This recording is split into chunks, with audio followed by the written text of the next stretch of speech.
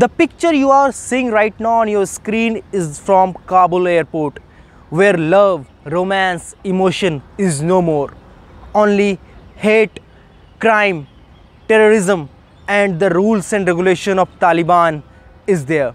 Hello and welcome to the new episode of Piyush Tech, and today we are going to talk about the origin of this symbol who unite the whole world.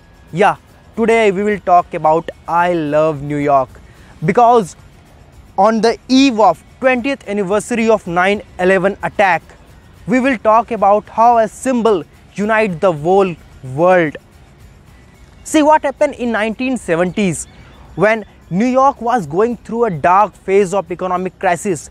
At that time, the revenue generation of New York State was still very grim, and that time the president Ford has cancelled all their federal assistance.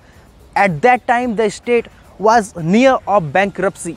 In 1977, graphic designer Milton Glaser has created this symbol to boosting the tourism sector in New York. After each passing year, this symbol becomes the tool to attract consumer, to attract tourism sector in New York as well as various states of United States.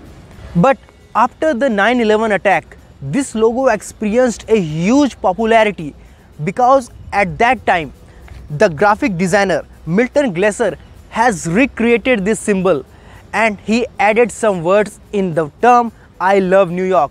He added the term like this, that I love New York more than ever, and put a black dot on the heart that signify the emotion and the sorrow of terrorist attack. And most important part is thus that this is the present time when the whole world have to unite and reset up this heart symbol in Afghanistan, because people of Afghanistan need love, compassion of the world.